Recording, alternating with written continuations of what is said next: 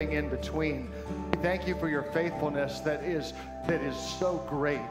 We thank you for your grace that is greater than all of our sins. God, and we thank you for how you call us to be more and more like you each day as individuals and as a church, Lord. I pray that you would help us to continue to grow in that. We love you, Lord. We pray this in Jesus' holy name. Amen. You may be seated, friends.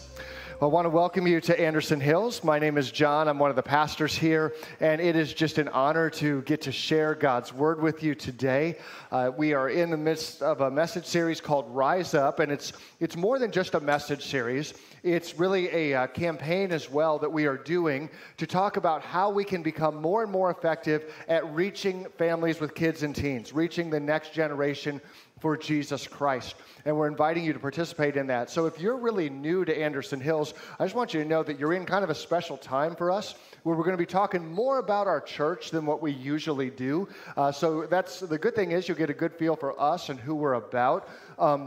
But we're inviting our folks to pledge financially. And if you're new around here, that's not really something we expect of you or ask of you. We're just so thankful that you're here. It's kind of for those of us that this is our home, that this is our church.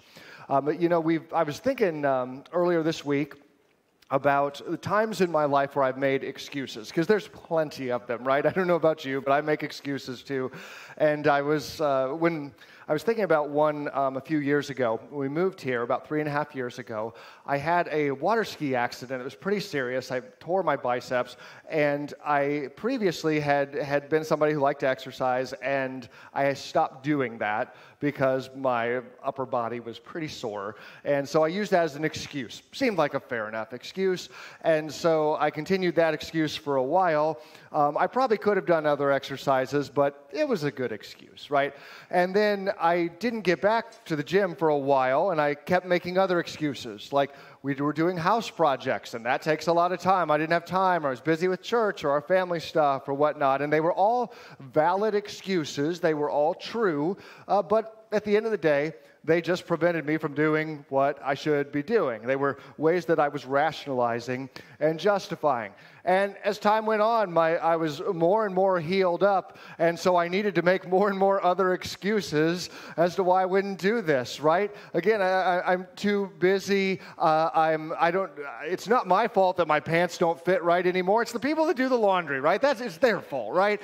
It's not my fault that I'm winded when I run up the stairs. It's the stairs' fault. I don't know. It's surely not my fault here, right? And I would get to the gym, but I have so much, I had this, and I probably watched this TV show, and I had a prior engagement with food, and I had a lot of things going on, okay?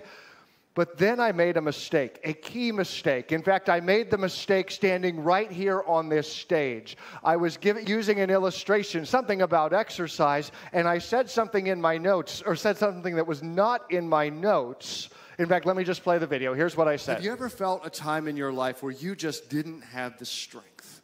Where you realized that you did not have the strength to do it? I'll give you a real tangible example for me. This may be surprising to you, but there was a time in my life where I did lift weights. I know you're like, yeah, right. But there was a time, okay, and I'll get back to that time. I'm saying it publicly now because I need badly to get back to this time. There I said it. I need to get back to this time, right? I admitted publicly that which I hadn't been really admitting publicly. It was just something that I knew myself and a few others around me.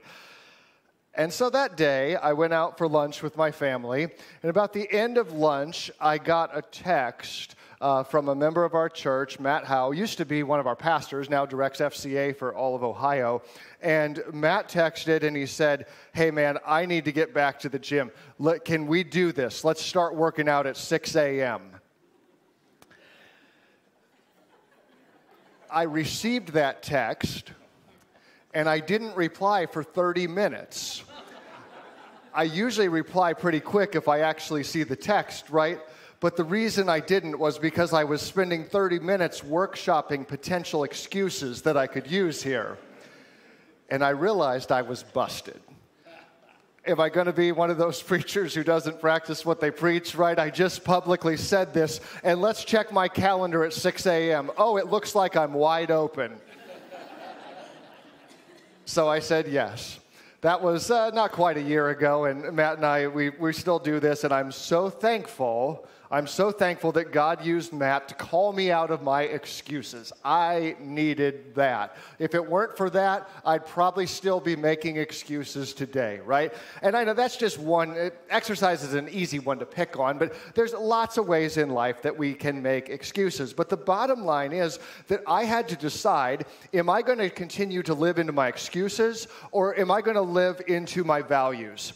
Because the fact is, I want to be a healthy person. I want to be on this earth for a while, hopefully, Lord willing. And so that's kind of part of the thing that helps with that. That's something that I need to do. It helps with I have a big competitive drive. And doing these kind of things makes me just a nicer person to be around, right? And so that's important for me. Was I going to let my values win out or my excuses win out? Because, friends, God wants your faithfulness, not your excuses.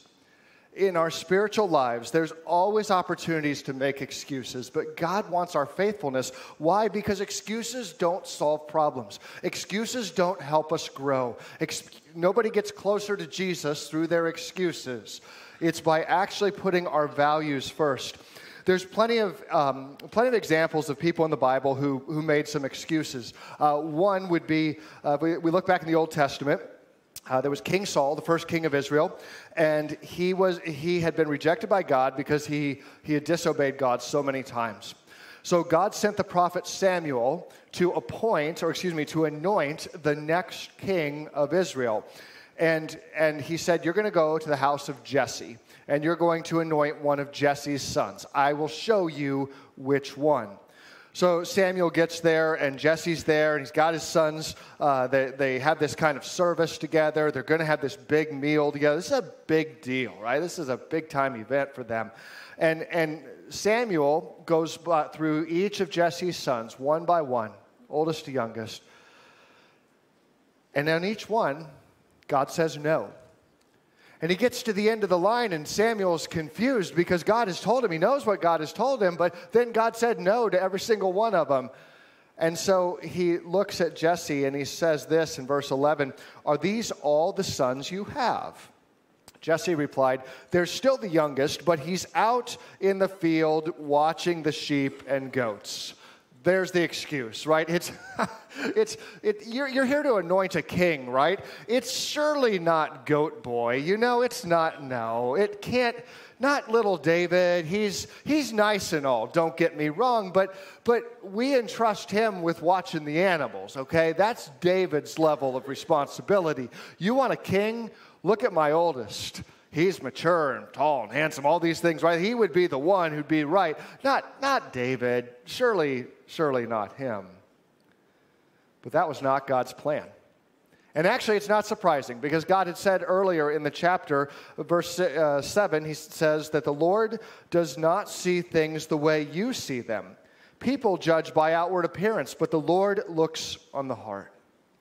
You know, when we think of God's plan, we often think that we know, that we understand it because there's things that seem obvious to us. All of us, we look at the world through a certain lens. That's just part of being human. It's shaped by our family of origin and our upbringing. It might be shaped by our economic status. It might be shaped by just our experiences in life. It might be shaped by our personality, our age, our opinions on things, our background. All sorts of different things play into this. But God may have a vision sometimes that is even bigger than what we see. God may use things that we don't expect God to use.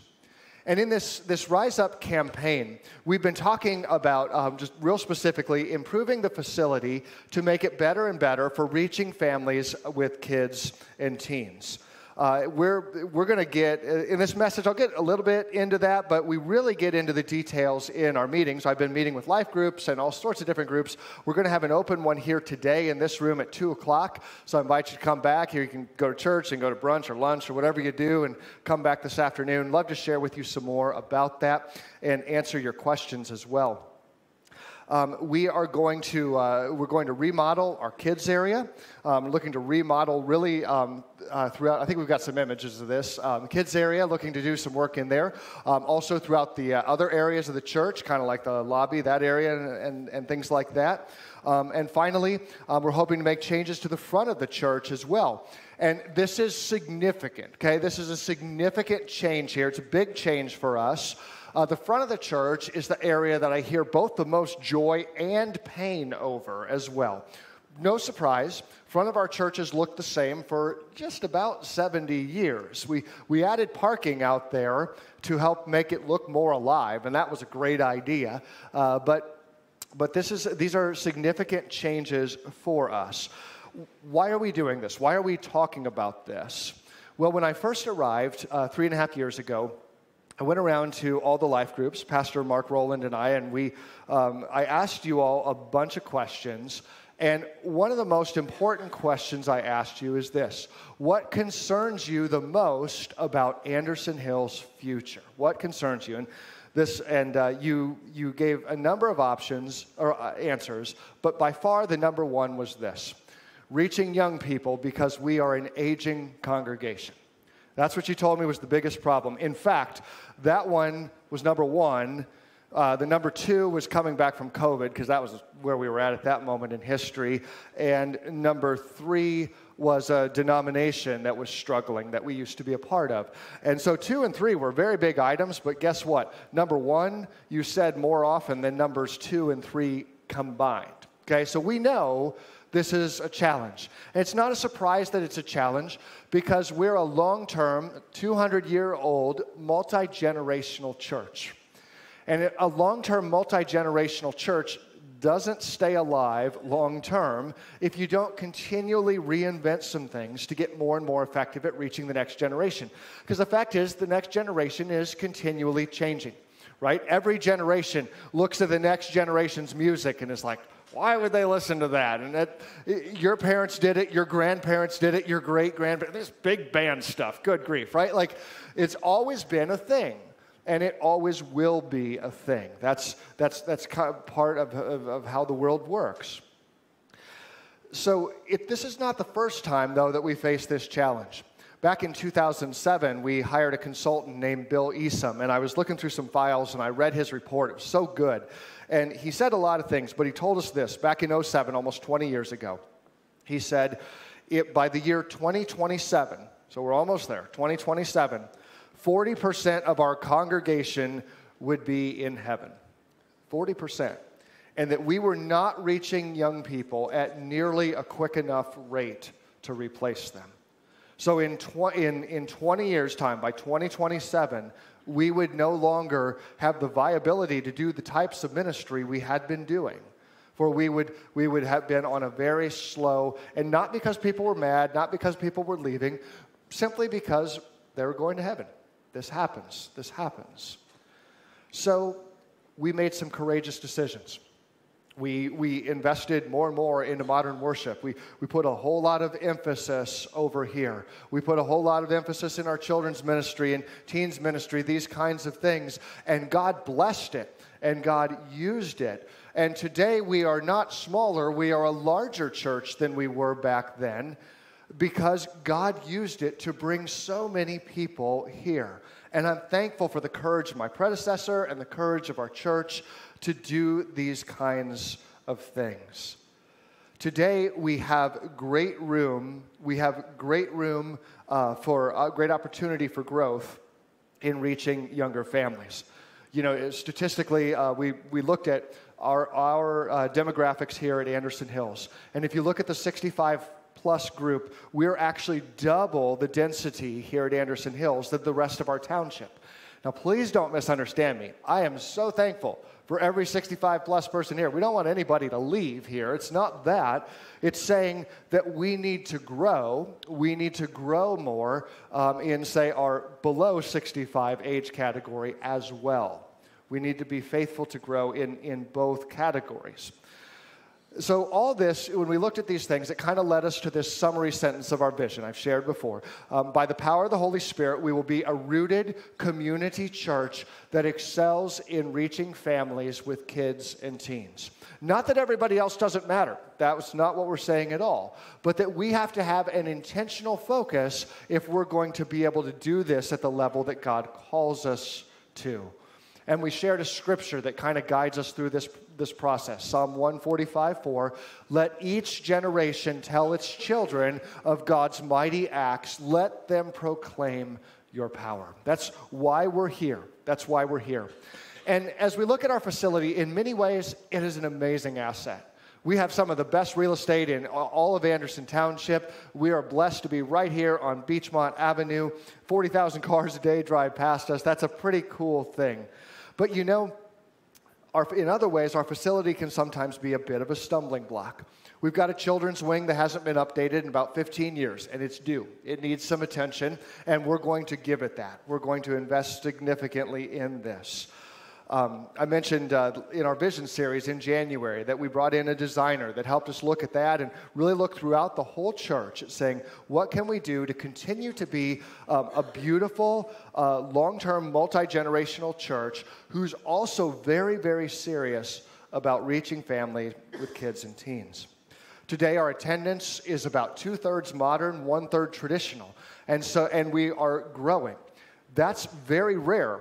Most churches who do both styles of worship, it's more like 90-10, and most of them are actually in decline because they spread their resources too thin.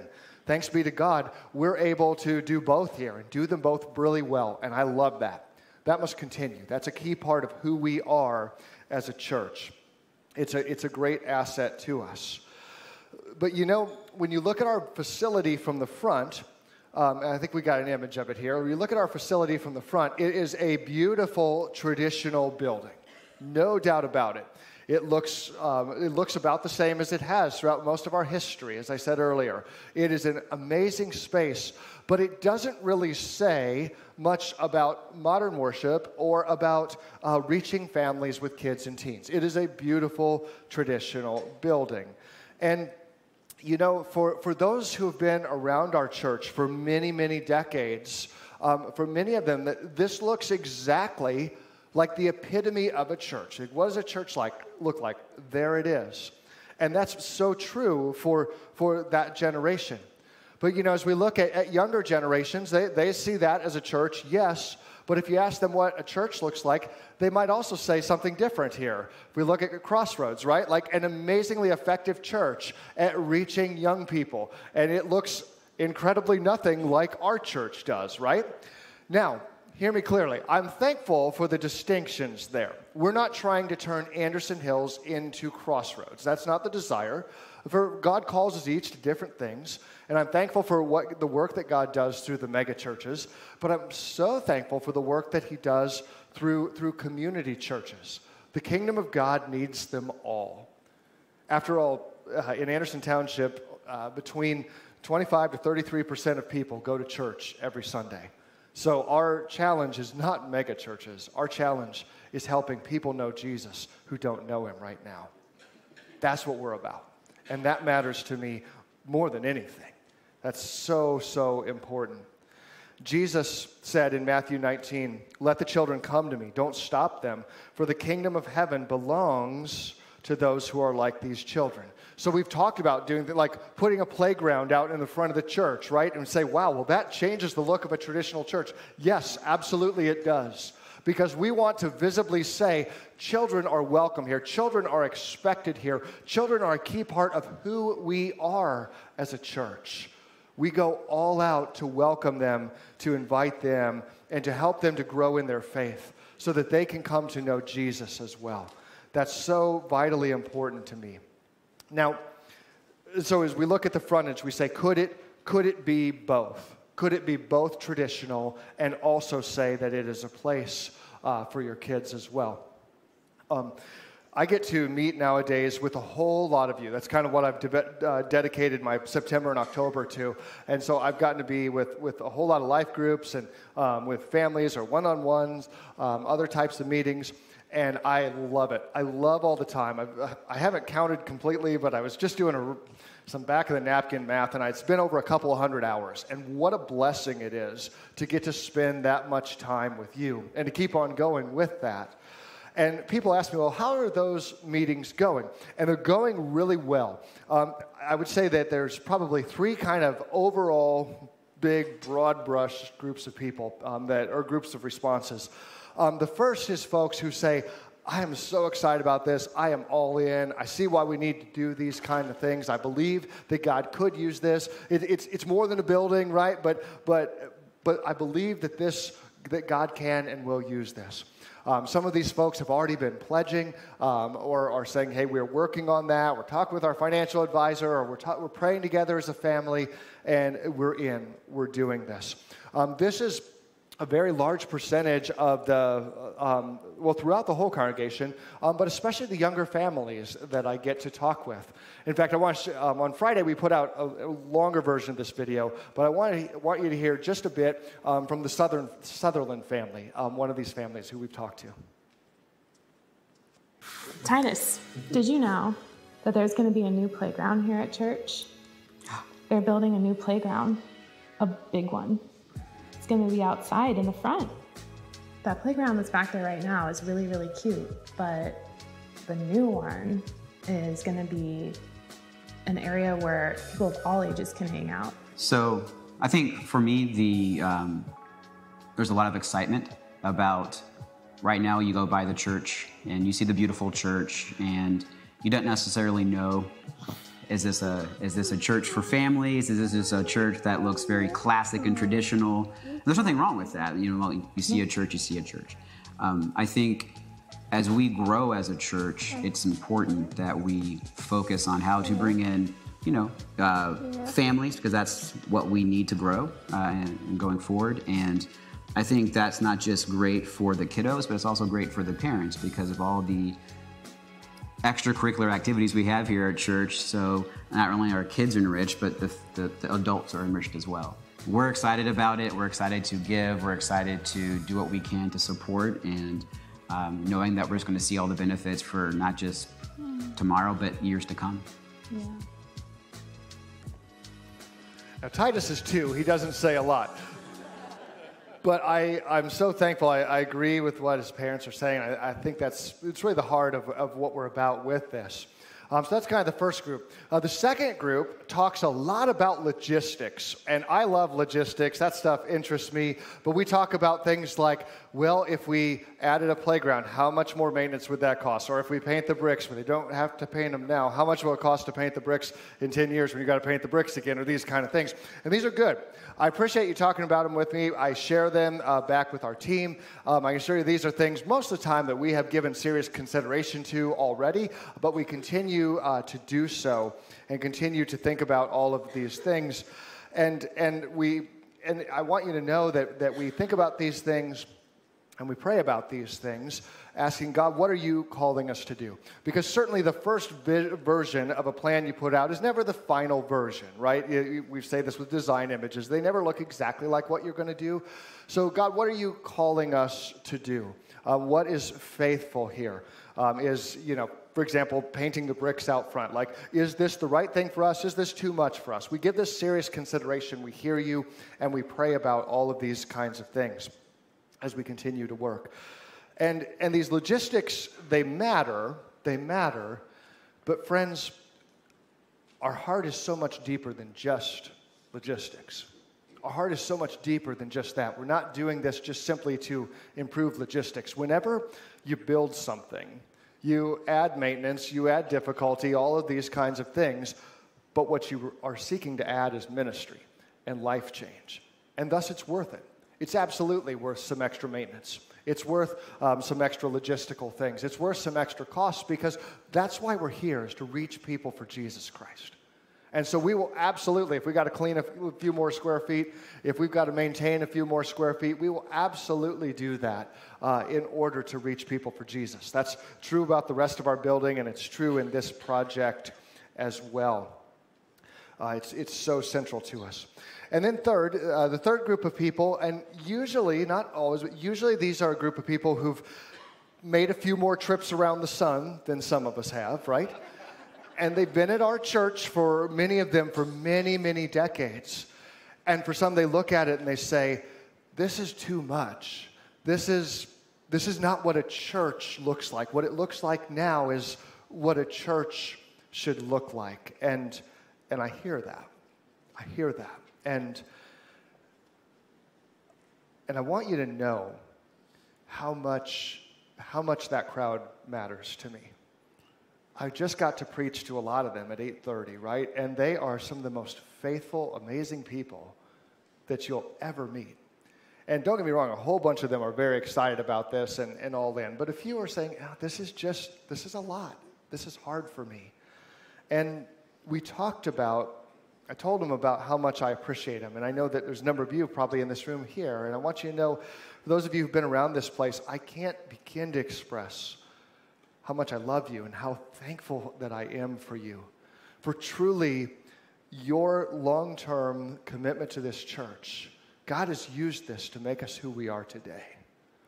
God has used it to open up the doors for so many great things, for new life in Jesus that we just celebrated through baptism, for children and teens coming to know Jesus, for life groups that are vibrant and growing. All these things, they're possible because of the generosity of this generation and generations before. But here's the thing. I believe this with all my heart.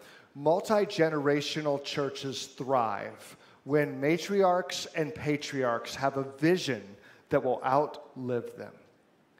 Multi-generational churches like ours, they thrive when your matriarchs and patriarchs, meaning your mothers and fathers, your people who have been around here for a long time, your people who are all in, this is their church, they love it, they care so much, they've seen it through a whole bunch of pastors, they've seen it through a whole bunch of seasons, they've seen it through great times and tough times and everything else. When they have a vision that will outlive them, that is the key that God uses to make a multi-generational church thrive. And the fact is, friends, it's kind of rare today. If you look around, there are so many long-term churches that are not thriving, instead they're dying. And that hurts my heart, that hurts God's heart. We don't want to see any church struggle and close. And for many churches in this category, they're alive today simply because of endowments from the past where they've saved up. But the fact is, the doors may be open, but the Lord isn't changing many lives anymore there. It's just a small group of people. This is what happens if matriarchs and patriarchs have a vision to keep church exactly like it's always been. If we look and say, this worked for my generation, so it ought to work for the next generation. That's the mentality that starts us down a path that doesn't lead to success and growth. No, we want to have a vision that is bigger than that, a vision that God gives us and calls us to thrive in. There's always a reason. There's always an excuse. There's always whatever to not invest in the next generation. When I think about here what we're doing in modern worship, well, we had very strong traditional worship for almost centuries, for many, many years before we started modern worship. We were very strong in traditional. We had 3 services full every weekend. We had a strong, thriving church. We didn't even build this room to be a modern worship space. We built it to be a place to eat in, right? But then we realized God was calling us to it. And we made courageous steps, big steps. We made a lot of changes, and those changes were ongoing to get more and more effective at reaching people for Jesus, more and more effective at reaching the next generation for Jesus. And when we made that change, it was controversial. I've quoted before a person I think about a lot nowadays. His name is Dick Beer, and Dick was one of our patriarchs. And Dick did not like modern worship. He did not like the concept of it. It is not his thing at all. But he loved Jesus, and he loves the next generation. And Dick said, I don't have to like that contemporary music, but I have to pray for it, and I have to pay for it, because I believe in reaching our kids and our grandkids. And friends, that's who we've been, that's who we are, that's who we will be as a church. We are a church, a multi-generational church that thrives because we have had and do have such great matriarchs and patriarchs with a vision beyond that of their own. And today, friends, is an opportunity. This Rise Up campaign is an opportunity also for us to rise up and to join with them. To join with them, saying that we are now the leaders that God has brought here to this church. We stand with them, and we stand in the company of those saints who've gone on before us. And we stand in faithfulness to God, saying, God, would you use us? Would you use us to reach the next generation, to invite our kids and our grandkids and someday our great-grandkids into this place, that they would come to know you. We want to see them baptized. We want to see them giving their lives to you. We want to see them growing in faith. We want to hear their testimonies when they're confirmed and they tell about what the Lord's been doing in their lives. We want to see their lives changed on mission trips and events and retreats and all these things, because we believe so much in this. And it's about sacrifice. It's about sacrifice. We sacrifice sometimes our preferences, things that we like. That's okay. That happens. We should sacrifice financially because that's what it takes to make these kinds of changes. But you know, when you think about what it means just to have children, right? Many of you've had children, or you're in the process of that now, and you know that it's all about sacrifice. When you bring little ones into the world, it doesn't make your life easier, right? Remember that first child. You used to sleep peacefully at night. Then you had a baby, and you don't sleep so much at night anymore, right? You're up with them all the time, and you're taking care of them. But you don't dislike it. You love it because this is what you wanted. You love the time with them, even when you are tired and exhausted. You make all these changes around your house, you baby-proof everything, and you don't say to those toddlers, you don't say, well, guess what? Before you came along, we didn't put plugs in the outlets. We just kept our fingers out of them, so you do that too. No. We take steps to be careful and be safe. We put up baby gates, right? And say, well, I've lived in this house for decades and never fallen down the stairs. What's your problem? No, we don't do that because we know it takes sacrifices to reach the next generation. But it's worth it. It's always worth it. When they're teenagers, right? And we're praying for them and we're loving them. Now we're losing sleep because we're stressing about them, right? You know, we're not in regret about this. We're thankful because what a blessing it is to get to see the next generation grow up, to see the next generation come to know the Lord and to follow Him. That's why we exist. That's why we exist. So yeah, it'll stretch us sometimes. It'll challenge us. It'll call us to make sacrifices, and that's what I'm inviting you to do with us. We've got in the rows there, in the seats, we've got pledge cards. You can fill one of those out. You can do it online at andersonhills.org/riseup. A variety of ways to do that. We invite you to do that and to do that by the end of this month, if at all possible. It's really helping us as we kind of plan what's going to happen through this. It's a stretch, but friends, we can do this with God's help because we are a church with a rich heritage, and we are called to be spiritual entrepreneurs. We are called to be people who invest deeply into this next generation. We're called to answer the bell for this next generation because it's not easy to be a kid or a teen in today's world. It's not easy to follow Jesus in today's world. And the ministry of the church is more needed and more vital than ever. And I'm so thankful that Anderson Hills is and will continue to be in greater ways a thriving church, a thriving multi-generational church where we lift up Jesus, where we introduce our kids and grandkids to Him, where we make sacrifices so they can feel right at home here. Because at the end of the day, this is not my church. It's not your church. It's Jesus' church. We get to kind of occupy this space for some years, some decades, maybe even some generations of our family. And we pass it on. We pass it on to the next generation, knowing that God will do even greater and greater things. I invite you to see a vision that is bigger than excuses. I invite you to see a vision that is bigger than fear. I invite you to see a vision that is challenging, but that God can and will use. God has done this throughout Scripture. I'm sure that when Moses parted the Red Sea, there were some people a little nervous about going through the midst of some walls of water, right? I'm sure that when the people were marching around Jericho, a city much bigger than they could ever handle in their own strength, there were some people very nervous about that. I'm sure when David stepped up to fight Goliath, his heart was going really quick that day, right? But instead of living in their excuses, they lived into their faith.